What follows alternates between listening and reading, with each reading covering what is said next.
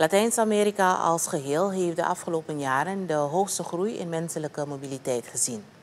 Dit zei Amba Pandey, doctor in sociale en politieke wetenschappen en verbonden aan de School of International Studies, Jawaharlal Nehru University in New Delhi, vorige week tijdens de lezing Working with the Diaspora for Development, Best Practices and Lessons for Suriname.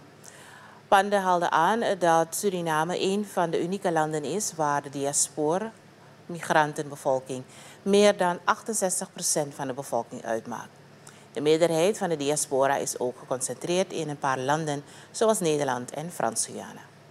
This is a unique feature which is not true for many countries, but it is especially in Asia, in South Asia, where the countries are highly populated.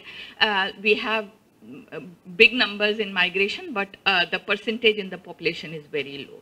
But one thing is there that it is concentrated in pockets, which is, I think, very easy to deal with, easy to make a database. That I think.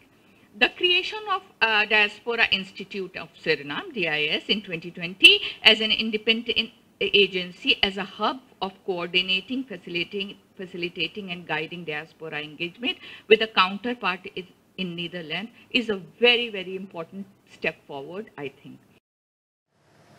Het is Pandey uit gesprekken met mensen die bezig zijn met het diaspora-beleid van Suriname opgevallen dat vertrouwen een grote uitdaging vormt in het betrekken van de diaspora in de ontwikkeling van het land. You know, both the parties don't trust each other. The diaspora also have its own ideas. They come to the motherland thinking that they are going to provide some big kind of altruistic contribution to the homeland. And the homeland also think that these people should come and give to the home country, or the home country will welcome them and things like that. But